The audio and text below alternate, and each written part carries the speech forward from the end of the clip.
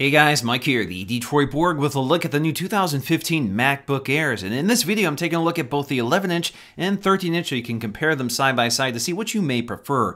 Now, generally speaking, these are just spec upgrades, although they are pretty significant spec upgrades with new chips and some new I/O. So in terms of what's new, the MacBook Airs pick up the 5th generation Intel Broadwell processors, which bring with it Intel HD Graphics 6000 for better graphics performance, along with faster PCIe storage, which Apple says is twice as fast as the previous MacBook Air. We also have Thunderbolt 2 as opposed to the original Thunderbolt, which is also twice as fast. Now, these remain Apple's cheapest laptops at $899 and $999 for 11-inch and 13-inch, but they're pretty much the same in terms of their specs. The only difference is size. But in this video, I'll compare them side by side to see how they differ and which one you may prefer, and then I'll compare the performance to the previous generation MacBook Air to see what kind of gains this new hardware brings. Alright, so let's get to our double unboxing here. First thing I'm going to do is take a look at the 13-inch MacBook Air, which I think is their most popular model. Just need to slice the plastic along the back here. Peel off the plastic, flip it over, and then we're going to lift the lid. And there we are, fresh 13-inch MacBook Air. All right, nice little tab here to lift up our 13-inch MacBook Air, which feels quite big actually. A nice rigid aluminum unibody design. You have some plastic here to peel off. Gotta love that sound. Slide it out. Now, before we take a close look at the MacBook Air, let's take a look at the contents here. So, of course, we have designed by Apple in California, so we have some paperwork. Inside we have a quick start guide, so a nice colorful quick start guide that highlights its major features, ports, and that sort of thing. And of course I'll talk about those when I look at the computer. We have our regulatory information and of course a set of Apple stickers. Now, as always, we have our power supply here. This is a 45-watt power supply with our cable bundled up here. So we have our extension cable, and then we have the MagSafe 2 cable. Let's go and pull that off. So MagSafe 2 we're all familiar with. This came out a few years ago. It's a thinner port than the previous generation. So again, nice little cover here to protect the connector. So the great thing about MagSafe 2 is that it's magnetic and it can pop off pretty easily so you don't yank the computer off your desk. Next up, we have our 45-watt power supply with our folding prongs here. This also pops off so you can add the extension cable or the international adapters if you're traveling. And then you have your cable management here so you can wind up your cable for traveling. Now, there is one more piece of packaging underneath here. So if we lift up our lid, we'll find a piece of paper protecting the keyboard from the glass. Now, before I take a close look at this computer, let's get to the 11.6-inch model so we can compare them. Next up, the 11.6-inch model, certainly much smaller than the 13-inch here, so let's go and peel off the plastic. Let's go ahead and lift the lid. And there we go, just a shrunken down version of what we just did here. Let's go ahead and lift the computer out of its tray. A very nice compact computer. I'm going to go ahead and peel off the envelope here, slide it right out. There we go, 11.6-inch, very nice and portable. Now, in terms of our accessories, again, they're identical, 45-watt power adapter, our literature, and the extension cord. So we're going to skip that and get right to the comparison. Now, obviously, the 13-inch MacBook Air is considerably bigger than the 11-inch MacBook Air. If you look at the displays, you can see there's also a slight difference in terms of their aspect ratio. The 11-inch is more widescreen than the 13-inch.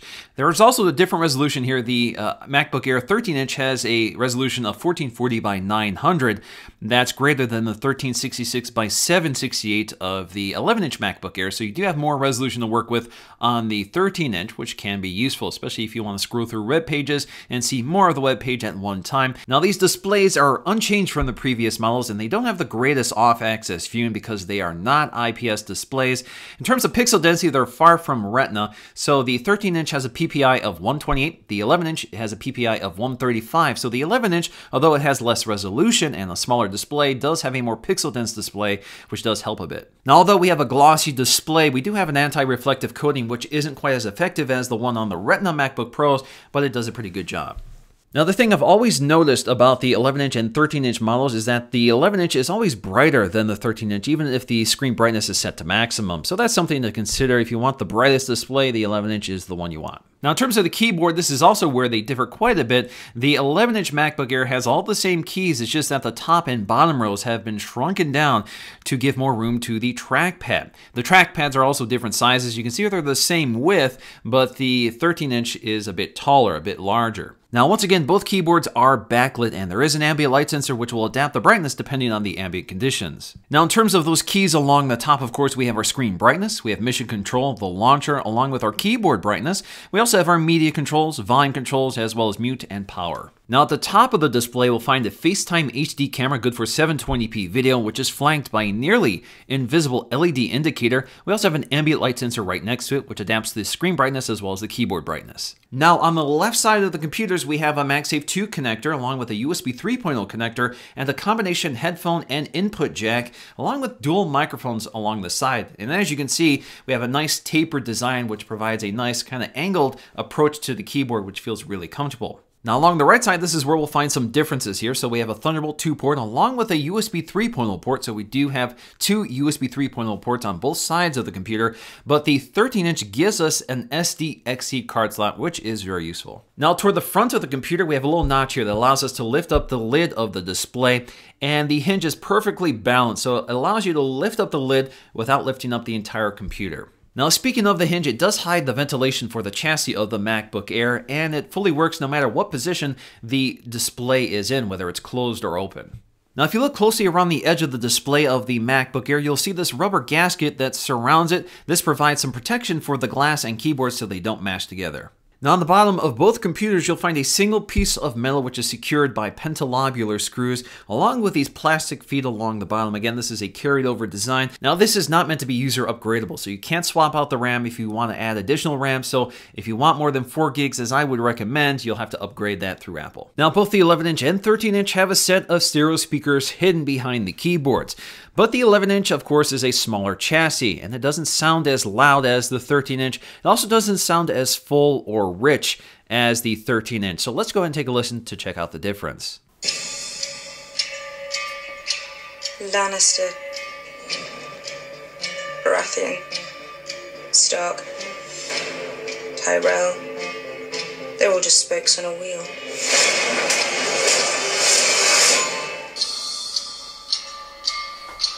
Lannister, Baratheon, Stark, Tyrell, they're all just spokes on a wheel. Now, in terms of dimensions, they're actually the same thickness, from 0.11 inches to 0.68 inches at their thinnest to thickest point. Their width is 11.8 versus 12.8. Depth is 7.56 to 8.94. Now, in terms of weight, this is where there's a bigger difference. 2.38 pounds for the 11-inch to 2.96 pounds for the 13-inch. So there's almost a half-pound difference. Now, with the larger 13-inch model, of course, we have a larger battery, 54 watt-hours versus 38 watt-hours for the 11-inch. Now, both of them are lithium polymer batteries. So that means you get up to 9 hours on the 11-inch model versus 12 hours on the 13-inch model. So there's a pretty big difference there. So if you want better battery life, definitely check out the 13-inch. Next up, let's take a look at our Geekbench scores to see how both MacBook Airs stack up in terms of their overall system performance. Now, both of them are basically the same here, so they have the same scores. The single-core score is around 2,900. The multi-core score is around 5,800. Now, if I take a look at the late 2013 MacBook Air, which had a Haswell processor, that scored around 2,647 on the single-core and 5,150 on the multi-core score, so that's a pretty significant gain. Next up, let's take a look at our SSD speeds, and unfortunately, this is where things get a little confusing. So for the 13-inch model, I was able to get a write speed of 650 and a read speed of 1400. That's pretty impressive.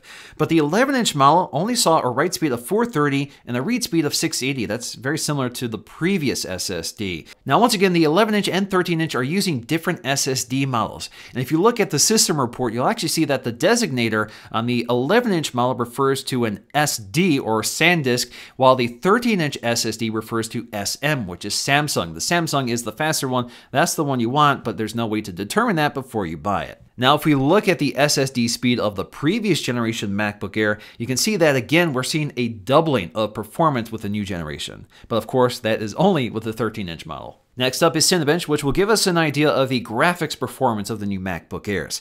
So in terms of our OpenGL score, both computers perform around 25 frames per second, and the CPU score is around 260 CBs. Now compare this to the previous generation MacBook Air, which was using a Haswell processor with the HD Graphics 5000 processor. That OpenGL score was 18 frames per second, and the CPU score was around 211. So graphics performance has increased considerably over the previous generation. Now, choosing the right MacBook Air really depends on your needs. If it's going to be your main computer, I would recommend the 13-inch model because it gives you more screen real estate, an SD card, and a larger battery. But if you want an ultra-portable kind of secondary computer, then the 11-inch is your guy. So in the end, even though the MacBook Air design remains unchanged, the internals have been brought up to speed with the latest and greatest hardware out there. So this still remains an excellent option, especially at $899 and $999. You still get a well-built computer made out of a single piece of aluminum with that nice thin wedge-shaped design, which is nice and portable and feels great to use. And of course, the MacBook Air retains all of its I/O, the Thunderbolt 2 port, the two USB 3.0 ports, a micro SD card slot on the 13-inch model, all of which is made a little more complicated on the new MacBook, which I'll review in a later video. Unfortunately, the new MacBook Airs do not get the new Force Touch trackpads, which the MacBook Pro and the new MacBooks get, but these are still excellent multi-touch glass trackpads and one of the best in the industry. So that's going to do for me in this video. Hope you guys enjoyed it. Thanks for watching, and I'll see you again in the next one.